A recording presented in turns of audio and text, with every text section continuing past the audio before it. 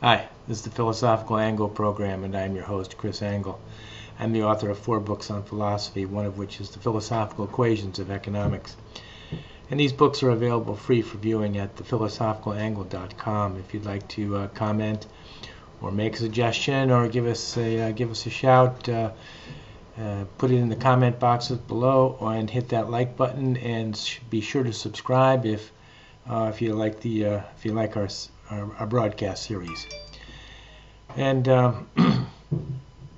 purpose of the Philosophical Angle is to examine the nature of concepts and ideas in current media. And one of the things that kind of popped out at us the other day was AOC's dramatic portrayal of what happened the other day on January 6th and how it was traumatic to her, and everybody in the news has suddenly discovered that it wasn't true at all. Her being far away from the scene of the action. So we want to ask ourselves, why did she do this? What motivated her to make up this tall tale and delve into hyperbole, and it's kind of inconceivable. Why do all of that? Why make up the whole thing? Why make it a charade? Well, you have to look into the difference between the left and the right, and if we explore that, it's going to come out why the left and members of the left would do such antics. Okay, let's do it. We're first going to bring up a graph, a little chart of the difference between the left and the right. And the first thing we need to explore are the 5 political behavior principles of politics. And dictum 1 is the law of demand for the good. All life demands that which is good for it. Dictum 2. This is St. Augustine's principle of libido dominandi, which is that humans have the will to dominate. And domination is a natural outgrowth of our behavior. Dictum 3. The have-nots are inherently not good. We'll explain this later. Dictum 4. Noblesse oblige. We'll get into this a little bit later. Dictum 5.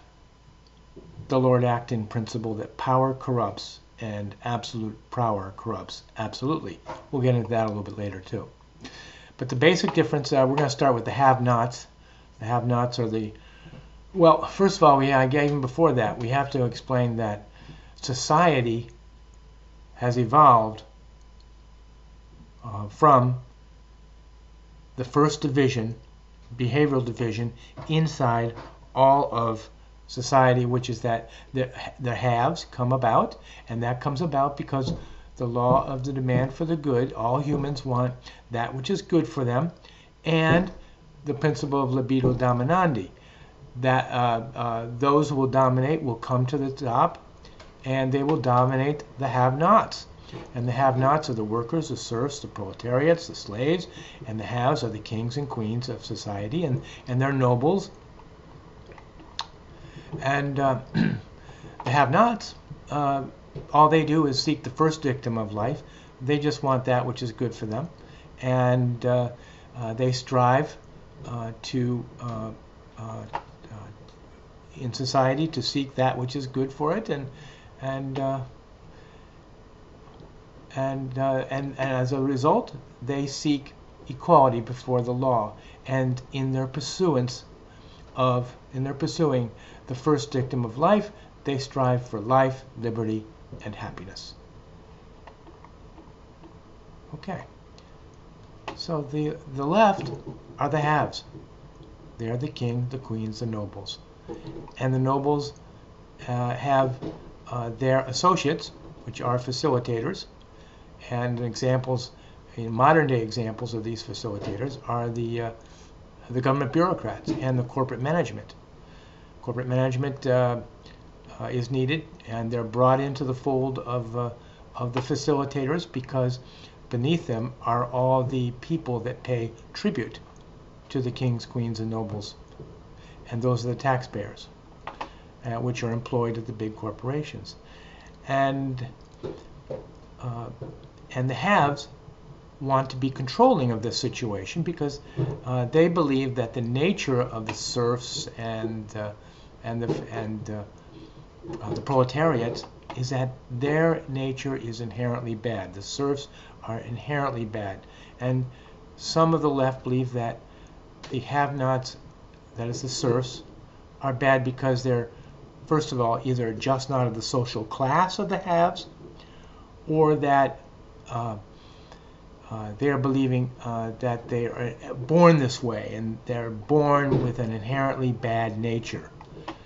And these facilitators control the have-nots through both motivation and through negative knowledge plus force.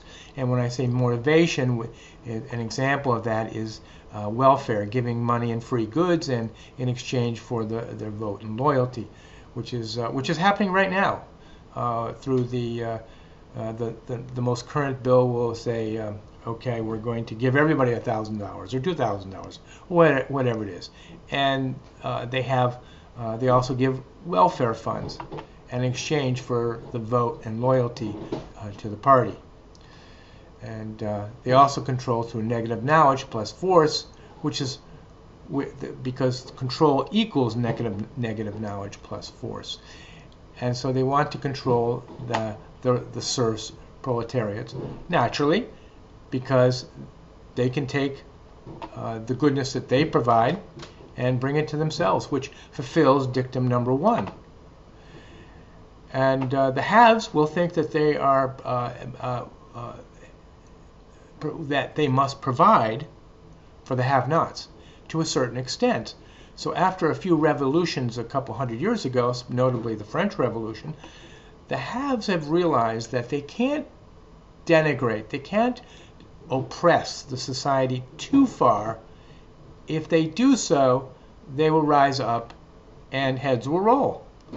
And so from this was born the concept of noblesse oblige, that the nobles of society must provide at least a basic existence. And so you see this especially in societies of the communists and the fascists and the socialists and the kings and queens of old. They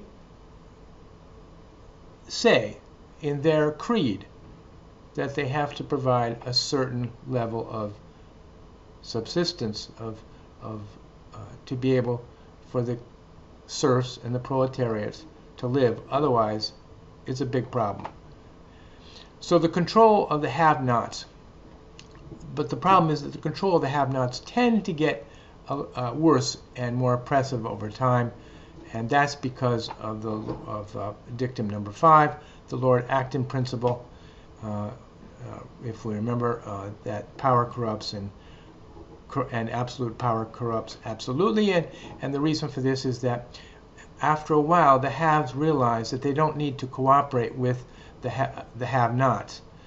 They control the have-nots entirely, and so sometimes they forget about noblesse oblige, and the oppression becomes too terrible. And the reason why the Lord Acton principle pervades here is because they don't have to cooperate. And cooperate, when you don't have to cooperate, you lose respect. The two are tied together. The purpose of respect is to enable the human species to cooperate. And you can see that in other species also. Respect allows us to cooperate. Now, there are some in those, the serfs, in the worker bees and the slaves, they want to break out. Sometimes they don't want to be in this oppressed class when everything is taken away from them and given to the haves.